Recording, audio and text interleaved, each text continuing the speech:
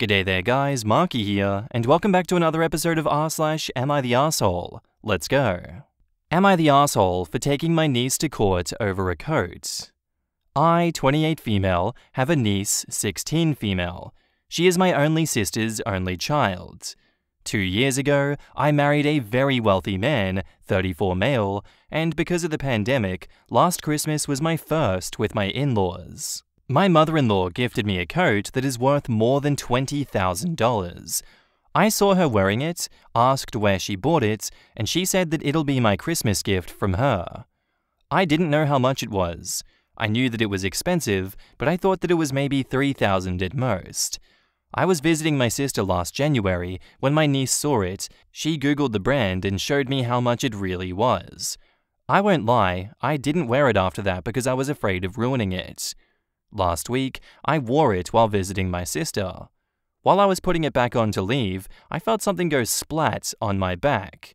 Then my niece started cackling and the smell of paint hit me. I was so pissed off while she was not apologetic at all. Her mum screamed at her and said that she was grounded. Then she said she will pay for the dry cleaning. While I was in my car, still in shock by the way, I got an alert that my niece posted a reel. It was of her doing a prank on me, and she said, "I'm going to hit my aunt's $20,000 coat with a paint-filled balloon to see how she reacts." I saved it on my phone, sent it to her mom, and told her that a week's grounding is not enough. She did not reply, but I saw that my niece took it down. It got less than 5 views by then. The next day I found out my coat cannot be saved, so I called my sister and told her that her daughter had to pay it back. Well, we got into an argument, and she said that she will not be paying it, and if I wanted a new one, I should get my husband to buy it for me. I think that they should pay for it, as they can afford to. In my opinion, they should sell my niece's car and pay me back my money. We did not reach an agreement, so I told her that I will be suing and reminded her that I have video evidence that her daughter, A, did it on purpose for online clout, and B, knew exactly how expensive it was. People in my life are not objective at all. I have some calling me an arsehole, some saying they are assholes for not buying me a new one, and some so obsessed with the price of the coat that they are calling me an arsehole for simply owning it and wanting a new one. So, am I the arsehole? Edit, sorry for not making it clearer, but my coat was bought new, just identical to my mother-in-law's. In the comments, not the arsehole. She ruined a $20,000 coat. She wasn't even apologetic. For a prank video. For a 16-year-old, she's acting a lot like a 6-year-old. Heh, welcome to 2022. It's nothing new, but teens just didn't publicly document all their idiocy back in our day, so there wasn't evidence like there is now. I disagree. 6-year-olds are rarely that mean and destructive. This girl knew the value of the coat was extreme and deliberately set out to destroy it, record it, put it on social media, and gain attention from it. That's a crime, and it's not going to be a misdemeanor with a $20,000 value. When you call the lawyer, ask him to help you go to the police station and press charges on the attention-seeking niece. Ask the lawyer to make sure to notify you when your niece will be arrested. Go film it and put that on social media. Maybe then she and her parents will learn that if you deliberately destroy someone's property, you replace it. I think it's a real-life consequence to press charges or pay for the coat. Since it's family, I think both are overkill. I would either let your sister know the niece can pay you back or you will press charges. Simple as that. I would personally frame it as a teaching moment rather than revenge. If they or she can't afford it, I'd say charge the new one, and she needs to get a job and make payments with a contract in writing of how much she gives you every pay period. And have it include interest. Parents could do this as well. It's probably going to take the kid 3.5 years to pay it back. That kind of long-term debt will be a wake-up call. Not the arsehole.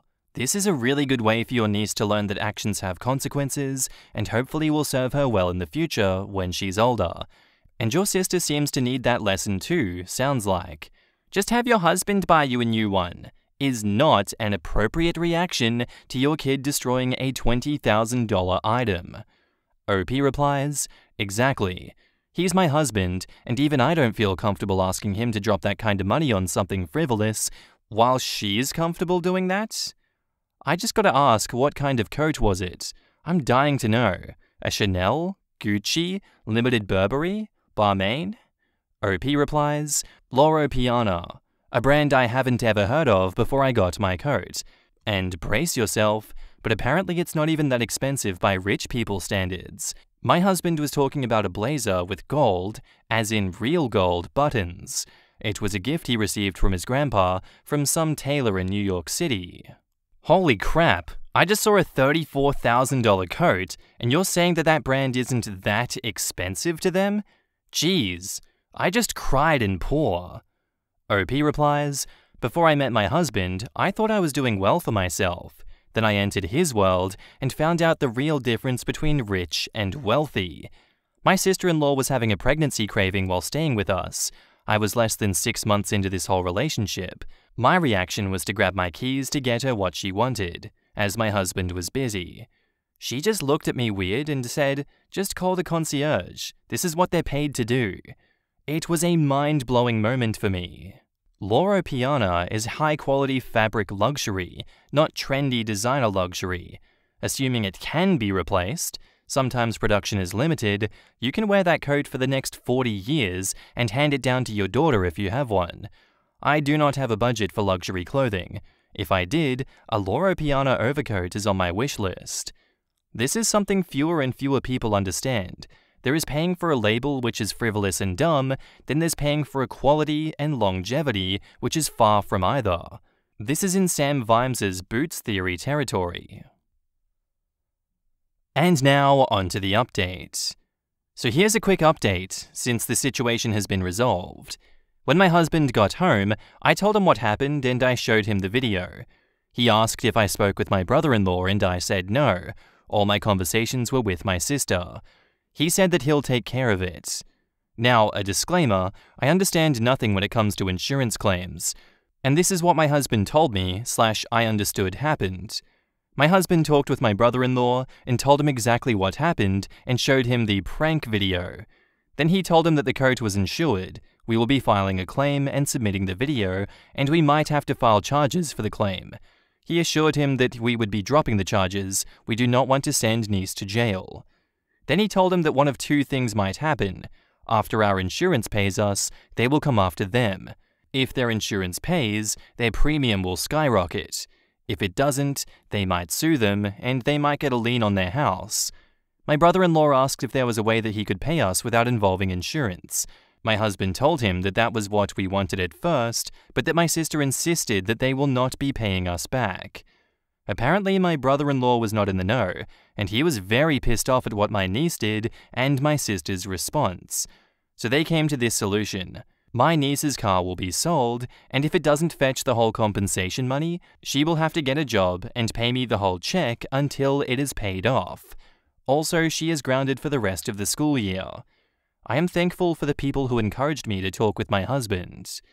In the comments, that's a fair outcome that avoids lifetime-level consequences for the niece and still stings hard enough to make the point. Communication is always a good place to start, and I'm very glad your brother-in-law stepped up to handle the situation appropriately. Agreed. The niece did a stupid, screwed-up thing and needs to feel the consequences, but she doesn't deserve to go to jail over that. Being grounded, losing her car, and possibly having to work to pay it all off is a reasonable punishment. What an excellent resolution. Thanks for sharing it. Your brother-in-law is a very good man. I hope your sister realizes how lucky she is to have a man with integrity. Hopefully your niece is getting a timely life lesson that helps her future adult self understand more about life consequences. Exactly. Having her car sold, getting a job, and being grounded seem like appropriate punishment the sister should have concluded in the first place. Glad the brother-in-law is level-headed and was able to come to this agreement. Hopefully sister doesn't override brother-in-law. I don't think she can. Insurance litigators are real assholes, so overriding her husband basically means either paying more premium or going to court with a lawyer, and even bad lawyers are $250 an hour cheapest. This post reminds me of how poor I am. I think twice about what groceries I buy. A $20,000 coat would have me anxiety sweating constantly. I don't think I've ever spent $20,000 on clothes in total for my life so far. Our next post is titled, "My friend is planning to cheat on his future partner to see if he feels guilt over cheating." My friend, 18 male, has recently announced to our friend group that he is planning on entering a relationship with a coworker, 18 female, and plans to cheat as soon as possible. The only reason he wants to do this experiment is to see if he can feel guilt over cheating. He has been acting on this plan for months to form a deep connection with her beforehand to deepen the blow. Doing so, he discovered her current mental instability and her recent acts of self-harm. We expressed we didn't support him and asked him what will happen when she finds out. He doesn't care if he gets caught or any of the consequences that may happen to his mentally unstable coworker if he does get caught. I asked him about the situation again to see if he changed his mind about it, and he said that he's going to commit to the plan. He even brought up a weird Overwatch comparison and said that Moira did unethical experiments on Reaper for the betterment. For reference, Reaper states that he now lives in constant pain because of her weird-ass experiments. Regardless, he does admit that what he is doing is wrong, but still wants to do it. In general, it's just this whole situation is uncomfortable and gives me a shitty feeling. It was only made worse when he started making jokes about her offing herself. I don't know what to do, and am unsure about how to go about the situation. In the comments, "Dear God, please tell his coworker what he's planning and cut him off. He is clearly a crap person. If you have texts from him about this, take screenshots and send them to her via Instagram or something.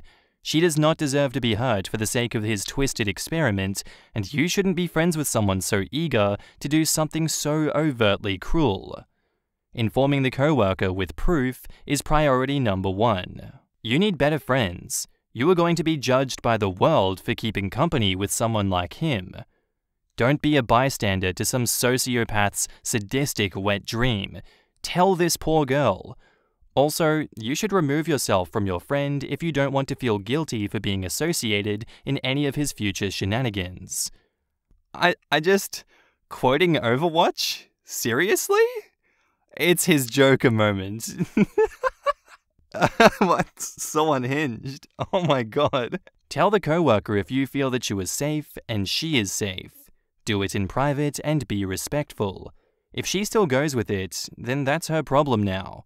Stop being friends with that guy. He sounds like a cold and heartless person. And now on to the update. My friend found the post before I took action and read all of your comments. He texted me in the morning asking me about it, and I confirmed that it was about him. He told me that the post, the comments, and our friend group discouraging him made him regret his plans and anything he has done with her to help further it. The only problem is that although he doesn't want to do the experiment, he still wants to be with her for a short time, specifically for sex. I told him there is no point hanging around with her anymore and to disconnect himself from her. He resisted to the idea, but eventually agreed to it and asked to stay in our friend group. We as a group refused, and we decided to cut him off. We told his coworker about the situation and advised her to tell HR and to move on from him. We also told her that if she needed evidence against him to contact us, and welcomed her into our group if she wanted to join us. Thank you all for your advice, and for all of your comments that changed my ex-friend's mind. If there is anything I should consider before moving on, please tell me. In the comments, what an effing psychopath. Seriously, dude wanted to see if he felt guilty from cheating, completely ignoring the fact that him coming up with this whole psychotic plan in the first place already should tell him everything he needs to know about himself. Yeah, it's like he's made it clear he doesn't give a crap about her. Why does he think he'd feel any guilt? He just wants to hurt her. I just want to know what kind of mental gymnastics were happening in his head to get him to continue doing this, since I never had these thoughts as a teenager. This is the first time I've ever seen Overwatch used to justify cheating just to see. Nah man, you don't get it because you're not a pro gamer. I've been playing a lot of Hearts of Iron 4 recently, and I'm planning on using my vacation days to invade Poland just to see. Dollars to donuts, this guy commits some heinous crime in the future just to see how it feels. I'm willing to bet that it's already happened. Nah, only skinned some animals in the woods so far, no red flags at all. Our next post is titled, "Am I the asshole for allowing my 8-year-old daughter to shave her head?" So this past week, my 8-year-old daughter has been begging me to shave her head. This just started after a 17-year-old cousin did it. I have always considered myself a supportive mum and let my kids do whatever they want, within reason of course. She had extremely long, blonde, gorgeous hair just like I do. She was fully aware that I was going to support her decision, school was cancelled for the rest of the year, and she won't go back to school until August, possibly September, so her hair will have time to grow out. So last night, I got out my husband's clippers and shaved her head for her. She smiled the whole time, and she loved the end result.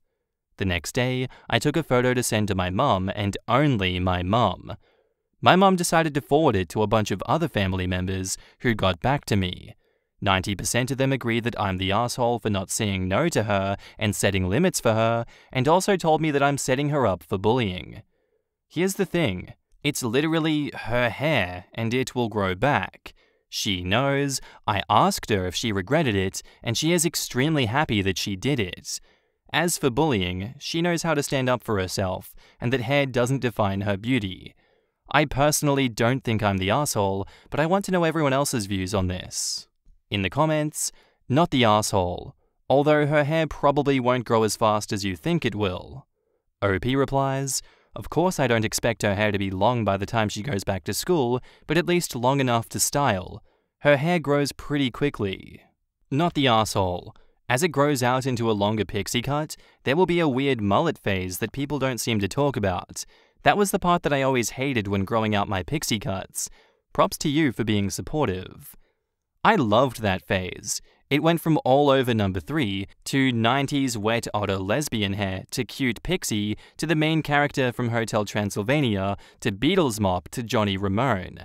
Beatles Mop and Johnny Ramone were my faves. Very cute grunge. Not the asshole. I do think it's important to help your kids understand what they're doing and what the consequences of their actions can be, so they avoid acting impulsively. But I think you did just that. On the bright side, she's saving money that would have gone to the shampoo and conditioner bill. OP replies, great point about the cost of shampoo and conditioner. She is really happy with her shaved head, and she might do it again, so that will keep costs down for a while, hopefully. Whoever said you failed to set limits scares me. If they think that they need to set a limit over something like this, I hope that they don't have their own children. People's obsession with hair and needing it to conform to some kind of socially accepted norm has always been baffling to me. It's literally just hair, and it's purely aesthetic. Who cares what other people's preferred style and taste is?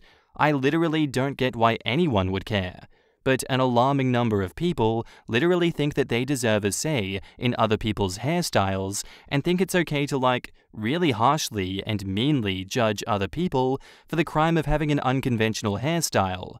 It's messed up. And now onto the update. So many of you guys said that I am not the asshole. The people who told me that I was the asshole said that because she would regret that decision. We shaved her head almost a month ago. Just a few nights ago, she asked me to shave it again for her since she really liked it, and I was more than happy to do it. I do plan on buying her a wig or two off Amazon before she goes back to school in case she regrets it and wants to wear it to school but take it off at home. I just want to make it clear. My husband's side of the family, her dad, was fully supportive. After all, her cousin inspired her to do it. I'm also spending less on shampoo and conditioner as she had super long hair. As for my side of the family who was upset about it, some of them had a change of heart after she talked to them herself and told them that she was really happy with her decision. The other few think that she was forced to say she was happy, but I don't care. My mum, who was the one who forwarded the picture to my family, apologized. She told me that she did it because she thought that she looked adorable, but should have asked me first. But she was supportive of us. My daughter wants me to let everyone know that if you really want to shave your head, just do it. According to her, she really loves the way that it feels on her pillows. She has silk pillowcases, and she liked the feeling of the shower and the rain on her head. In the comments, my wife shaves her head occasionally after doing it the first time in support of a friend going through chemo. Just be extra careful about sunscreen and/or hats now that summer is coming, just because bald heads burn super easy. I also shave mine, so I know this from experience. I realized I was starting to get a bald spot on top of my head only when I got a nasty sunburn one summer.